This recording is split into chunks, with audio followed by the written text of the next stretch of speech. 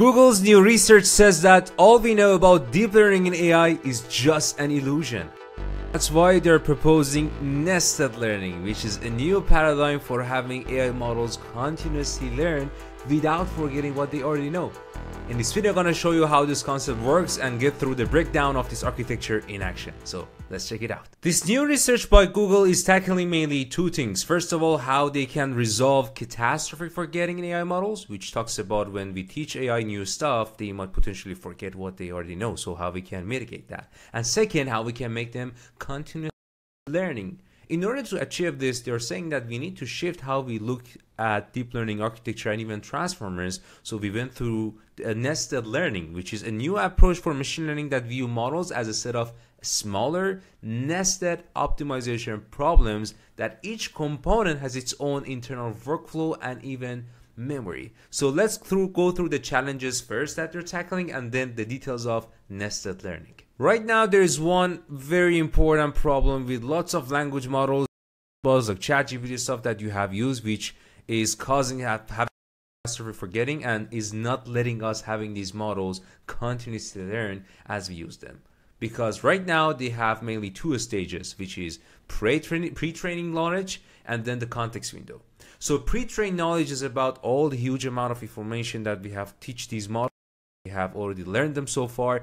And as soon as that pre-training stage is done, so ChatGPT is ready, we cannot add new information to be learned by the modify this long-term memory. It's frozen, it's blocked.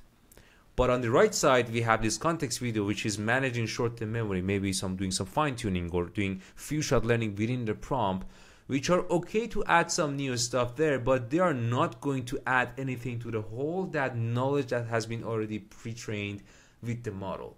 So with having this blocker being in place, we have that continuous learning.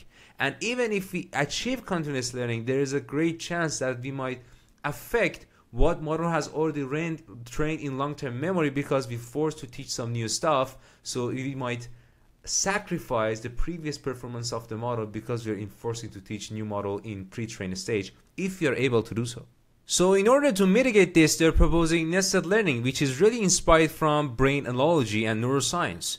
So if you think about human brain, we have different waves that brain function, including gamma, beta, all the way to delta. And some of them are pretty fast based on their frequency, like gamma, and some of them are slower. So why do we need this and why they're acting differently? So if I increase this difference even clear, because sometimes our brain needs to think about something very quickly, like let's say some sensory inputs that I want to say what's happening right now. So I need to be very cautious and immediately react on something. That's how and where my gamma waves are processing heavily in my brain. But on the other hand, this is sort of the long-term memory, something that I not need heavy processing right now or in short term learn something. This is mainly, let's say when you're sleeping, you're in a deep sleep mode, that's how your brain is functioning. So they are considering ML models should be the same. ML models should be interconnected components that they're learning individually, but they're connected, but their learning is in a different frequency and rate. So let's say some portion of the models or components of the model should be updated every X amount of token, others should be updated Y amount of token as we use or feed new data to the models. So with having this concept in place, now we are introducing nested layers and levels of components to a new machine learning model, not just considering them as a flat layers of MLP or feed-forward neural network that they focus on just one or two specific dimensions. So think about traditional deep learning, which is also inherited within also inside transformer architectures. We just have these stack layers, layer 1, 2, 3, all the way so far maybe to hundreds or thousands. And within the training, we show some inputs on training data, the batch sizes, and then through backpropagation, we update these parameters and weights. So we don't care about if that input was something for being learned on a long-term memory or short-term memory. So we are treating all type of inputs with the same way, and that's how we are not really distinguishing what portion of the model should be learned based on what type of data and how it should be learned. But in human brain, it's totally different. We are threading different inputs differently. We automatically push some of them to our short-term memory or long-term memory, and we go back and update our long-term memory. We might forget some stuff, we might remember some stuff. So that's why that whole vision of treating everything the same through this traditional deep learning architecture and through that grading calculation and updating weights and parameters is not really the most efficient way for considering that continuous learning and also resolving catastrophic forgetting. But if we shift this to nested learning, this is how it's gonna look. Instead of having that stacked layers, we have different modules within our ML architecture that they're each updating themselves and learning with different frequency rate. For example, check this level 3 or module C that can be updating a parameter or weights, or it can be an optimizer by itself, because they're saying that optimizer within machine learning models are also even learners by themselves, which we're gonna talk about that in details shortly. So that one maybe update itself pretty fast in different frequency, but module B in level 2, which is not that, it's itself, and level 1, level 3 or module A, B, C are in a hierarchy, so they're nested and connected together. If any update with a very fast frequency haven't happened to model C, not only it's changed itself, but also it is changing what has been already learned on module B and also module A as well. So they are connected, nested, but they're in different layers, and they all have their own context flow and learning rate and the frequency of how they're themselves, instead of again having just a flat architecture. So whole this nested learning concept is fundamentally based on this associative memory, which is again inherent from the psychology of human brain. When we memorize some stuff, we usually do it through associative memory. For example, I remember maybe or faces associated with names, or the sound of, for example here, animals with the animal name. So they're saying that all these blocks of nested architecture we talked about already, they are sort of learning through this associative memory. The good example of that is in self-attention mechanism in transformers, that we have this association of key or values, which is the token, which I've already explained a lot in different videos already. So that attention mechanism is trying to map these input-output tokens through key and value to predict potentially next token, or consider how much to pass it should consider for predicting the next one. So same thing even for other components of the models. Let's say optimizers are trying to learn and map how much they should change the parameters or weights of the model, different layers, considering that creating updates and the new input that is coming in.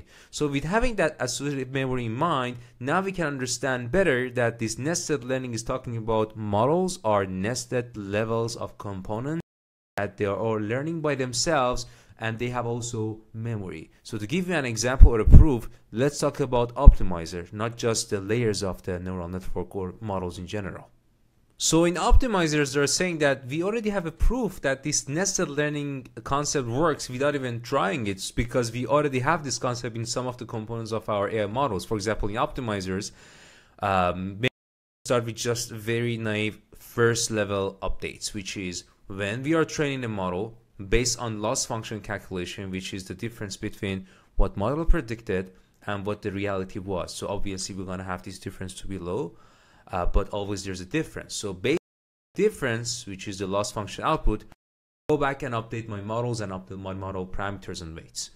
But this is just one level. To be better, we can add momentum. So what is momentum? Momentum says that I'm not going to just simply update based on the loss function. I want to also consider the gradients of previous gradients of iteration. So I know previously how that updating of that parameter weights was behaving through the past gradients, then I update it based on the new loss calculation. So we are now giving this level 2 of nested associative memory to consider also the mapping of previous gradients and then the new gradient.